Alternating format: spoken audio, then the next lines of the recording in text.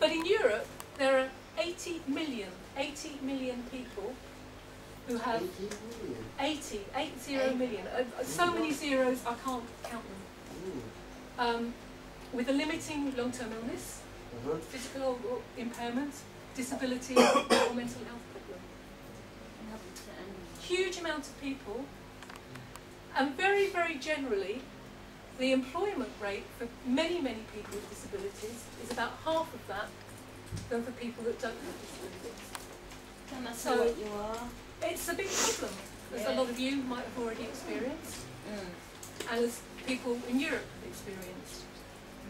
Also, people with disabilities are about twice as likely not to have the same sorts of complications. So, what Wandsworth Council did, the lifelong learning team, they went to Europe, because Europe is where you can get some money and get funding.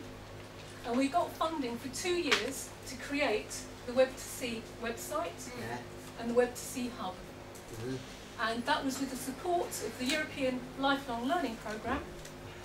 And we got that nearly 2 years ago, because the project finishes at the end of this year. Oh, December.